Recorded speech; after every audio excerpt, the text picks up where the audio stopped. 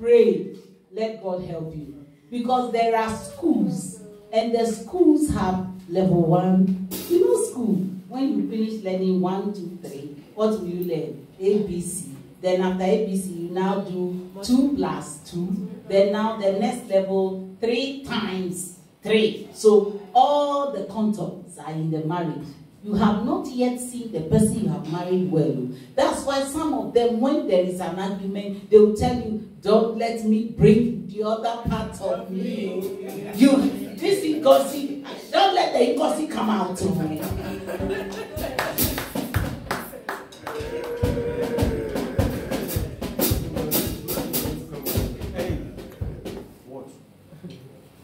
Yeah. My grandson, we will close very quickly so you play the drums. So wait for me, I'll finish right now. You play. You are a very good drummer.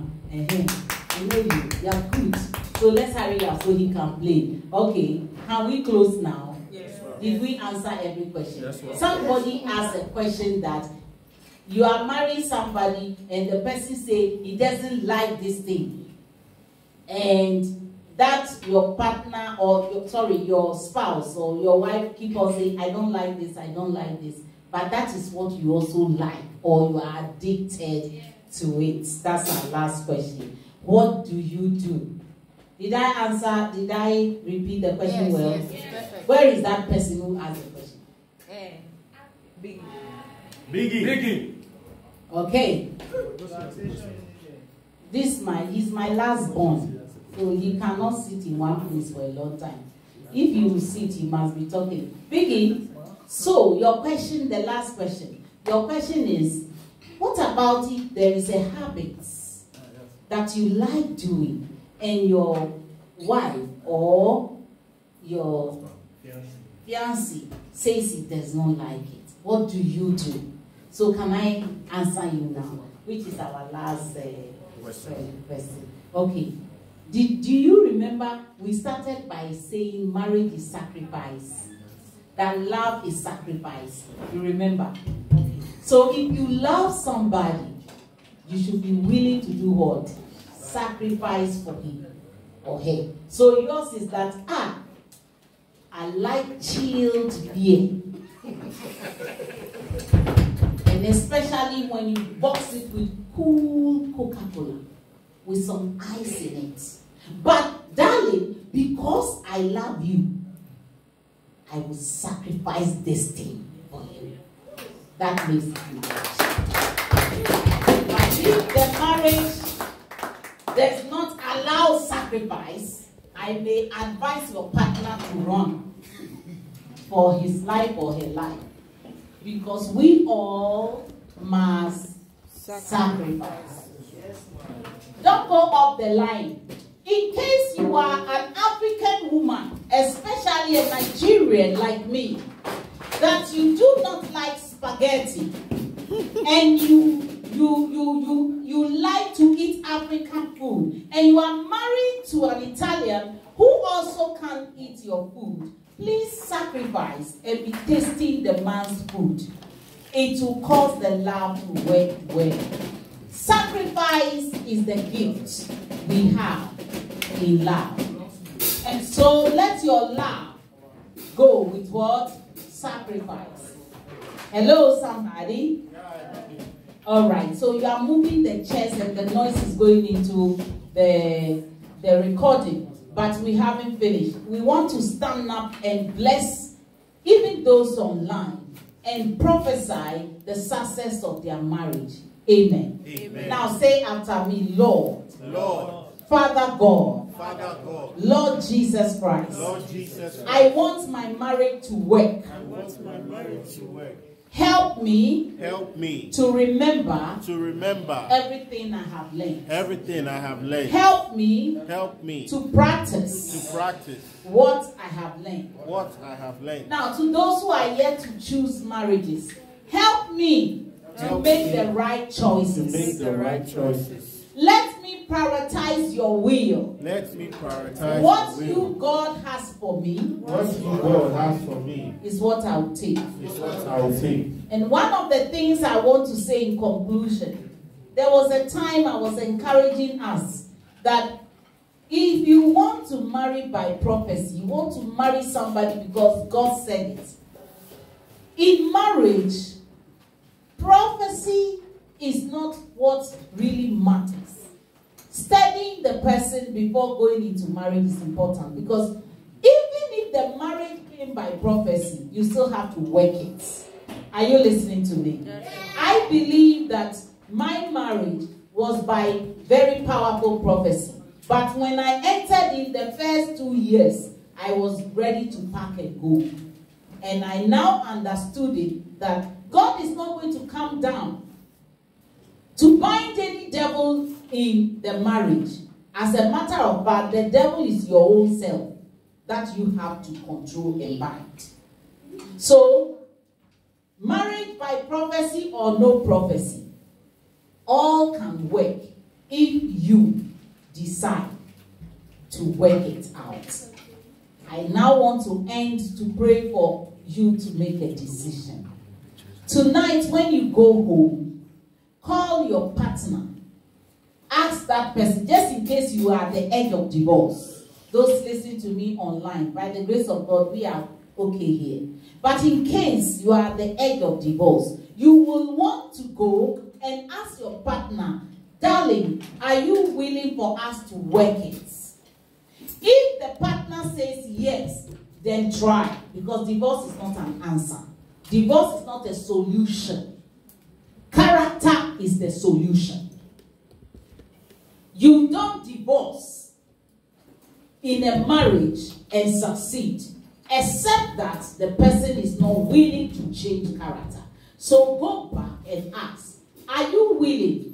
Now, don't point finger on that person. You rather will be saying the things that you think you have done that is not okay, and that you are going to work on. And the moment you start it, everything will be fine.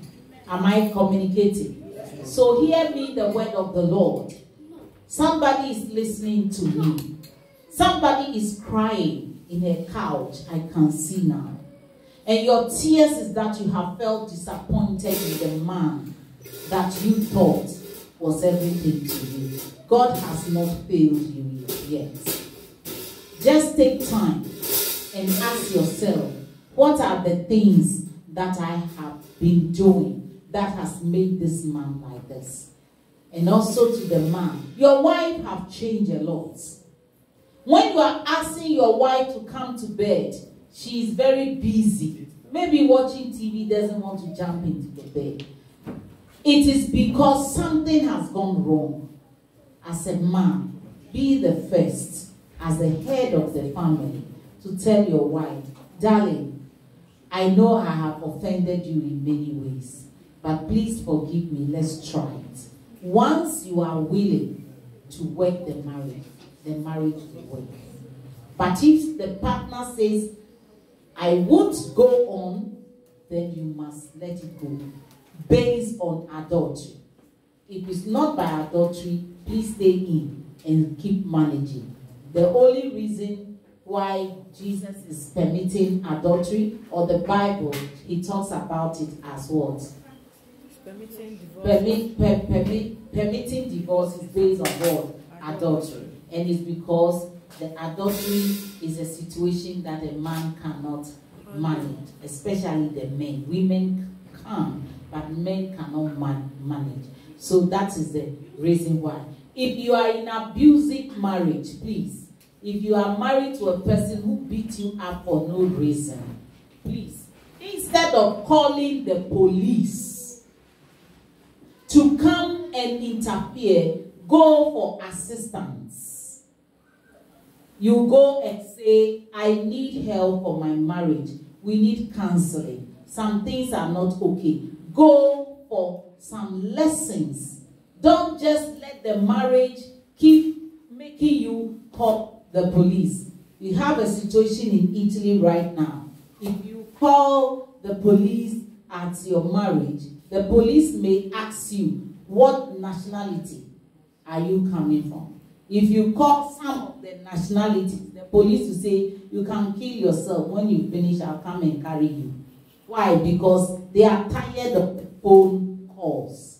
So let us try our best to allow Christ to give us repentant hearts. The first thing you need to repair your marriage is repentance. Learn to say sorry. Learn to say thank you. And learn to take up your duty. If you did not cook for him, and he is doing the cooking, resume back to work.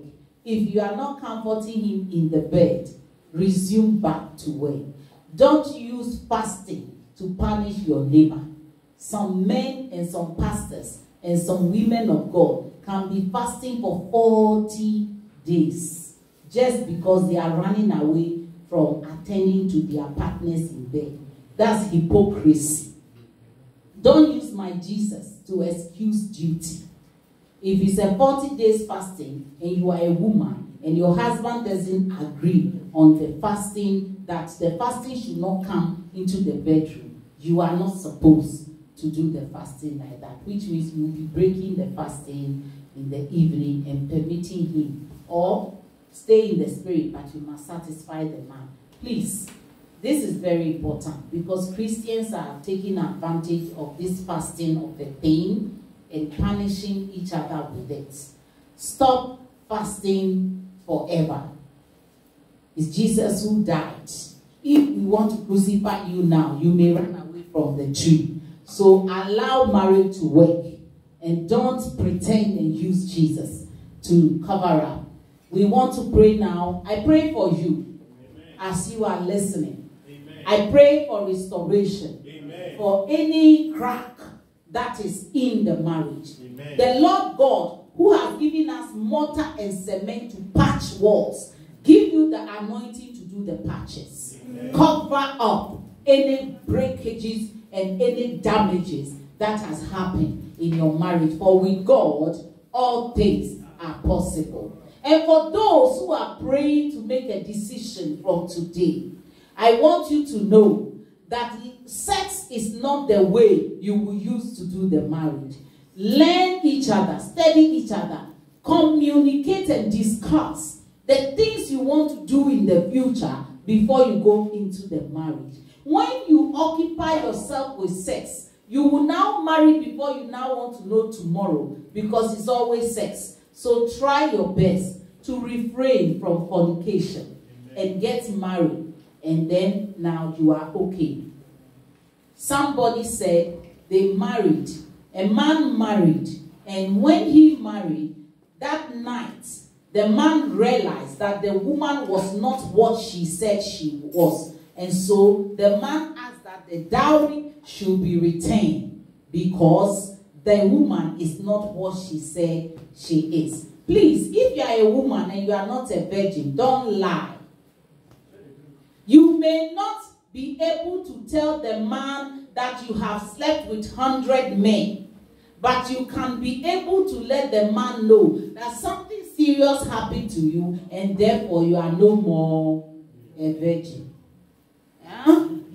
You don't need to narrate everything about your past because it is not too necessary. God did not create us to have our eyes at our back. We move forward. So narrating 20 men that you slept with is not what you are to do in the new marriage. But try to speak the truth.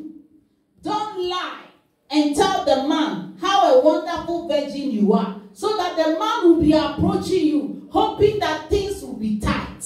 And then when he took you to the room, it was a serious cooking pot where you can turn the pounded yam stick in all directions without any feelings.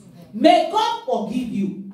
If you have lost your elasticity so that the place is bigger and too much, you can also go for medical assistance. They can help you. And you can use some things to heal yourself.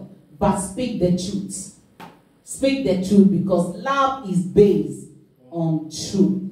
The Lord bless and keep you. Amen. The Lord shine his face on you. Amen. The Lord make it well for you. Amen. The Lord be gracious to you. Amen. The Lord cause his countenance to be upon you. Amen. I bless you In the name of the Father, in the name of the Son, and in the name of the Holy Spirit. And let the church say, Amen. Amen. Amen. In Jesus' name we pray. Let there be fire in your life.